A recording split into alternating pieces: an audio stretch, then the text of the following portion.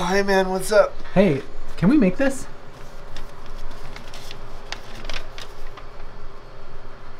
Yeah, we can make this.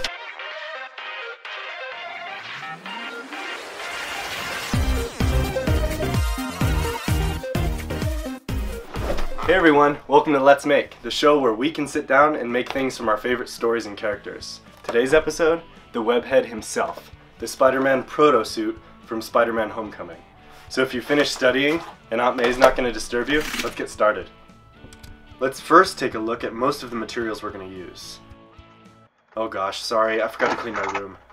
We need a red hoodie. This one's small even though I'm a pretty tall guy. We need some long red socks and red wrist sweatbands. I also got a large red hoodie to match the fabric of the mask to the sweater. We need 2 Carolina blue colored underclothes, sweats, and a shirt. I also have a second pair that are a little bit thicker to use in colder weather. We'll need some gloves that have a red hand back and a black thumb, and some goggles that you can unscrew the eyes. Mine came with 2 lenses, one dark and one clear. Pretty nifty, huh? We also need some red slip-on shoes, some double-sided wire that I pulled from some computer cord, which measures about 0.105 in diameter, a Sharpie, and a sewing machine with thread. So the red sweatshirts, the red socks, and the thicker blue underclothes all came from a local shop called T-Mart. You know that place that has like every color of everything? That place. My gloves, shoes, normal blue underclothes, goggles, and sweatbands all came from Amazon. The links are all down below. The first thing we're going to do is take the small red sweatshirt and slice off the sleeves. You can cut each side continuously or you can do both layers together. That's up to you. Then there's 2 ways we can go about drawing the logo.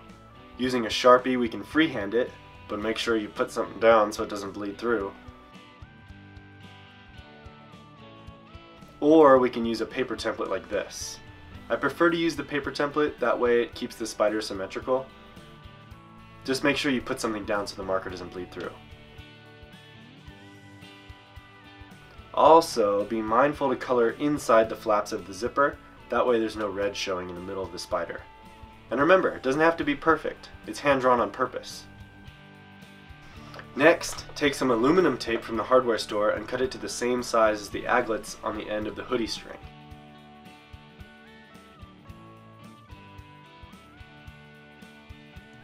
Stick them on and roll them around to give the illusion of metal tips.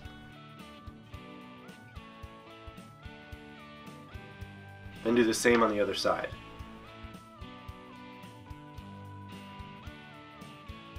Now take the large red sweatshirt and cut out the back section, separating it from the hood and the sleeves, so we have one large piece of flat material. Be mindful of which side of the fabric you want to have facing out. For myself, I wanted to have what is normally the inside of the sweater facing out on the mask. Fold it in half and pin along the sides.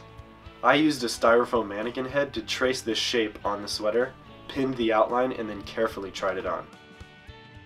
Right about here is when I realized it wasn't going to work out. So I took it off, took out all the pins, and offset the line about 1 inch bigger. I pinned the new line and tried it on again. This one fit pretty good. It also gave me a sweet mohawk. After the shape is set and fits well, pin along most of the new line, leaving some room in the back open for a zipper. Then pull out the pins and trim off the excess fabric. Go ahead and try it on again just to make sure.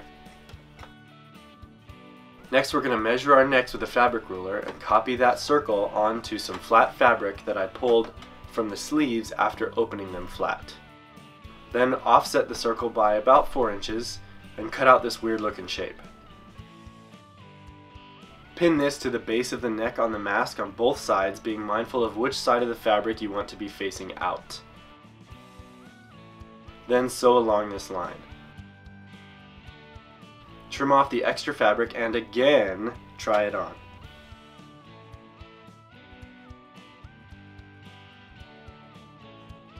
Now we can sew in a zipper to close up the back of the mask. Check the description for a good tutorial on this. Once it fits how you like, put the goggles on over the mask and have a helper trace inside with a marker. You can see the line here just inside the goggles. Then make sure you show off your sweet Peter Parker hair. Take the mask back to the sewing machine and sew a dense line on the marks we just made around the eyes. Trim out the middle of those sections so the eye holes will be open and secure. Next, put on the goggles, then the mask, and use some sewing pins very carefully to pin the elastic of the goggles in 3 places, both sides of the head and in the back above the zipper. You can see the pin here in the shadow of the elastic inside the mask. Sew a small line along those pins to tack the elastic in place only in those 3 spots. Next, we can assemble the eyes. I used the glass inserts that came with my goggles, these white pieces of paper that I cut with my paper cutting machine, but you could also use like fabric mesh or quilting mesh, and lenses that were 3D printed to look like Spidey frames. These could be done in paper, especially if you layered several pieces so that it looks like the lenses can move. To assemble in order from inside going out, it's the white paper layer, the glass layer, then the black lens layer. I made sure to clean off all the pieces, then set them inside the frame of the eye and screwed it on. Flip it over and... Hey kids, I'm Spider-Man. You get this really wonky mask.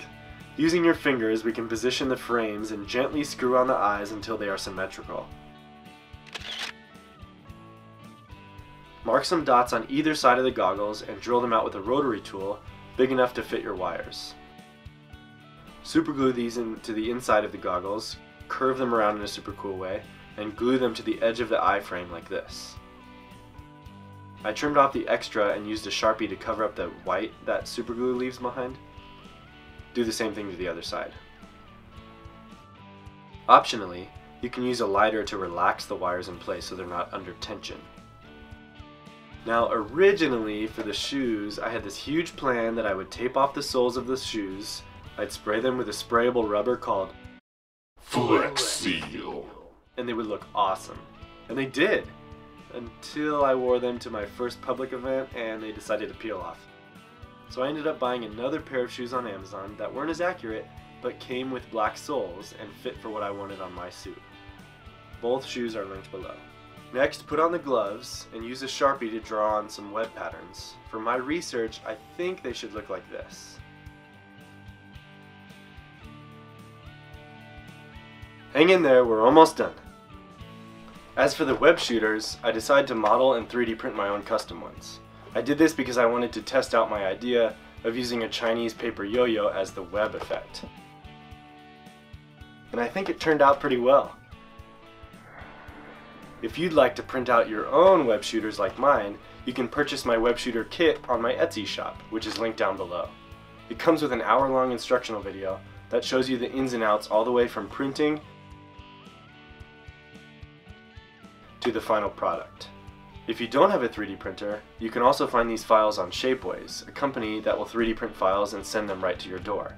If you don't want to do the web shooters using 3D printing, there are plenty of awesome tutorials out on YouTube. I've linked a few of my favorites down below. So after you add some web shooters to the mix, it's time to suit up. Alexa, it's time to suit up. Whatever you say, sir. Suiting up is pretty straightforward. First is your blues, shirt tucked in. Then it's the socks, pants tucked in. Add the shoes, shooters, gloves, and hoodie. When you put on the mask, make sure you tuck in the skirt of the mask into the blue shirt. As in the movie, some of the shots you can see a sliver of blue by the neck. And you're finished! Thanks so much for watching. If you enjoyed the video, tap that like button and subscribe for more coming soon. If you decided to follow along and make your own, I'd love to see it. Send a pic of your hard work to checkoutmyelefantedesigns@gmail.com. Thanks again for watching, and until next time, stay awesome.